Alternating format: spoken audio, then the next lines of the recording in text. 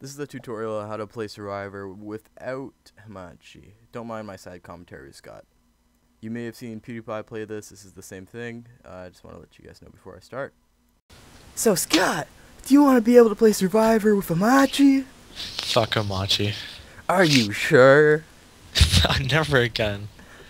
Okay, let's learn a simple tutorial on how to play Survivor without Hamachi. We call it port forwarding. A lot of people think this is extremely hard to do. So the first thing you're going to do is, you can either watch this video or you can watch my other tutorial on how to port forward, but it's simple enough. You go to CMD. Don't worry, Scott, you can listen in. This is for you too.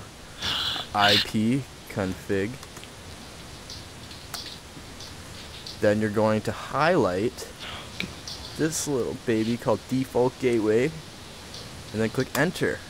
In case you can't mark this, you right click on the top bar, go to edit, then click mark, and then you just drag it over, and then you hit enter instead of like control C or something, or right clicking on it. Then you're gonna go to your favorite browser, right, Scott? Wait, what? Yeah, sure. Okay, and then you're going to enter the code on your browser. As you can see, the D-Link page is opened up. So Hitler did nothing wrong. It's simple. Okay, Okay, Kins. Oh, hi. Scott, focus. What? Focus. Yeah, sure. Okay. So this next step, you're gonna need to already know the password to your router, and to find this, you're gonna have to search up your router. So say for the default password for a D-Link router of my kind, if I looked it up, let's see, D-Link dir 655 default password. See, my default password is, I know it's a min and min before I even look. Default username, default password. It's usually a min and min, but whatever.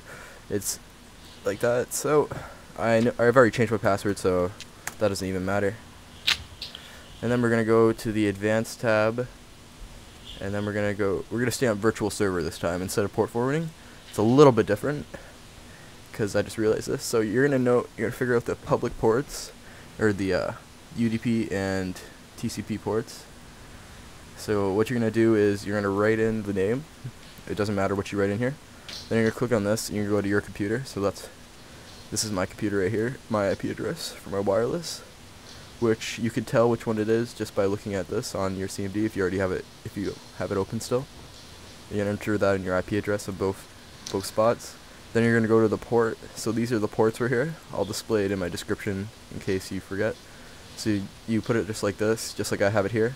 Then you're gonna change the protocol to both, and then you're done. There's no changes, so I'm not gonna need to save. So then Scott, right, Scott? Yeah, sure. I know, there's no point for you two saying that. I don't even know why I asked.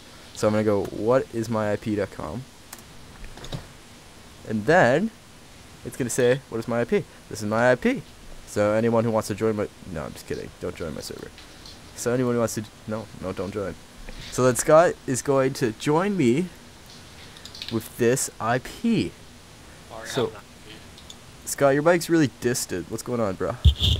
No, it's because I was concentrating on something else. I was watching a video. Okay. So now, when I start this up, powered by Unity, Scott, or the person who's joining, is going to go to their client, and they're going to enter in what the IP is. So Scott's going to enter in my IP, and he's going to try joining it right now. Right now? Okay. Alright, look, Scott's in. And I'm not using Hamachi. I might be recording, but not Hamachi. Then when I start it, I You're get dead? What? And I see. Oh, what's up, Scott? Look at this sensitivity. Jesus Christ. Okay, so this is the end of my tutorial. I'm sure I'll make a video of this. I wonder why you get a red. Yo, how do you turn on? Oh. Yeah, we should just keep our lights off. What? Do you have your... So yeah, that's about it. Am I taller than you, or what's going on? I don't know. It's complicated. It's powered by some sort of engine. I think it might be UDK or Unity or something. So yeah, that's in my tutorial. That's how to use it without Hamachi.